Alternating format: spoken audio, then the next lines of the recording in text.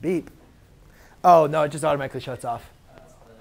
OK, so when we're doing a problem like this, the exponential functions, I want you guys to see that e, as we've already discussed, is just a number, right? It's just that 2.718, right? So it's just another number. Treat it like another number. And if we look at these graphs, we know that the basic form of e here is still going to have a y-intercept at 1. And it's going to look something like this, right? So now all we got to do is apply our transformations. So we see here, if you remember, when you multiply by negative on the outside, that's a reflect the x-axis. When you're adding something or adding or subtracting inside the function, that's going to be horizontal shifts. OK?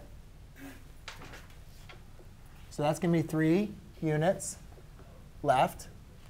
And then when you add or subtract outside the function, which would be this -4, that's going to be a vertical shift. So this is going to be down 4 units. OK? So my graph is going to look something like this. First, I reflect it. Right? I'm going to go left 3, 1, 2, 3. And then down 4, 1, 2, 3, 4. So there's my x-intercept. Go down 3, down 4. Oh, yeah, you're right.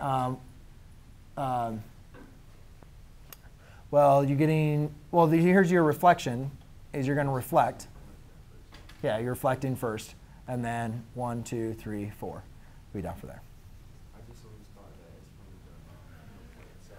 Just remember kind of like order of operations can kind of think about that you're going to apply that first. You won't want to go down 4 and then reflect. All right. Now, the next thing is identifying what the asymptotes are, as well as your domain and range. You guys can see that the domain of this graph is still going to -infinity to infinity. The range is going from -infinity. But how high is it going? So remember, there's this asymptote here, right? It doesn't get to 0. So when you reflect it, that doesn't change. But when you go down 4, 1, 2, 3, 4, it's going to approach that asymptote, which is at -4. And so therefore, we can say there's a horizontal asymptote, y equals -4. OK? There you go. So I'm going to do 4 problems on the board for you guys.